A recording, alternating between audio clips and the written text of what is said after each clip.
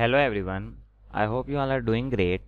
In today's tutorial, I'm gonna share a new Proteus library for sound sensor. You can download this library from the link given in the description of this YouTube video. When you click on that link, you will come to this page on our blog from where you can easily download this library.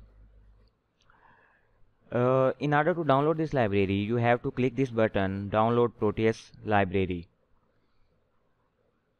And you will get a zip file here. In this zip file you will find this folder sound sensor library TEP, and in this folder you will get these three library files .lib, .idx and .hex. You have to place all these three files in the library folder of your Proteus software. So I'm gonna browse to my Proteus software folder.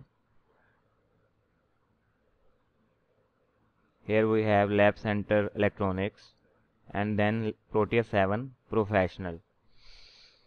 And you will find this library folder in the Proteus 7 Professional folder. So I'm gonna place all these three files in this library folder. So I'm gonna click OK. As I already have these files in my library folder, so I'm gonna click Yes to all.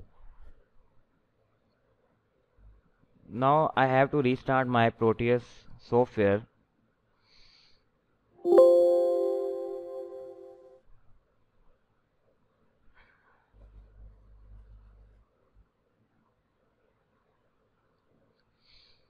In the component section, you have to make a search for sound sensor. And you can see here I have created these three versions of this sound sensor. It's basically a sound detector sensor. The first one is in black color, the second one is in red, and the last one is in blue color. So we have these three sound sensors now available in our Proteus database. I forgot to add the third one.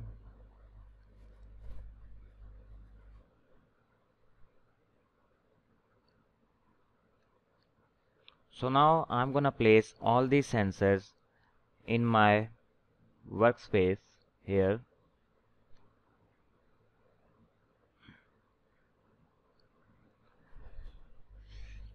So I'm gonna work on this blue one.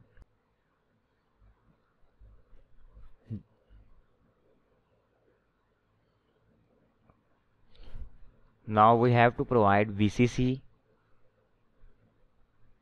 Here we have this power 5 volt, and next we are gonna connect this ground.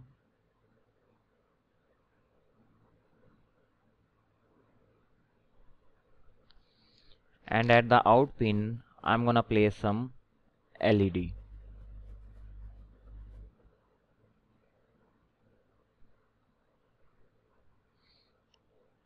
I will also need a resistance.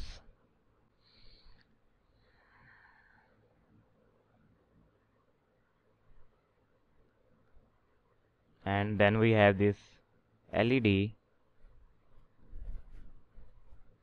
and at the end of this LED we have to place another ground.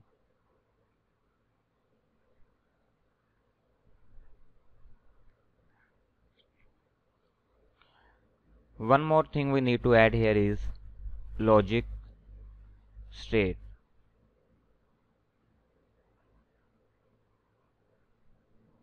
And I'm gonna place this logic state here and we'll connect it with test pin. In Proteus we can't actually create any sound. That's why I have placed this test pin. So whenever this test pin is low, that means we are not getting any sound or noise in the surroundings. And if this test pin is high, that means our sensor is detecting some noise or sound. Now the last thing we need to do is we need to place our hex file in this sound sensor. So I have double clicked it to open its properties panel, and here in the program file section I have to browse to my hex file which we have downloaded in the first step and placed it in the library folder. And here we have this sound sensor library tep.hex. So I'm gonna click open, and now we have this hex file in our program file section. Now clicking OK. Now our simulation is ready to run. So I'm gonna click this play button, and you can see we are not detecting any sound in the surrounding. So if you want to detect some sounds, we have to click this high, and you can see here our LED is not turning on, so I have to stop it. Double click this LED, and here in the model type you have to change this analog to digital. Click OK. I'm gonna turn it off. So right now we have no sounds in the surroundings, so that's why our out pin is low.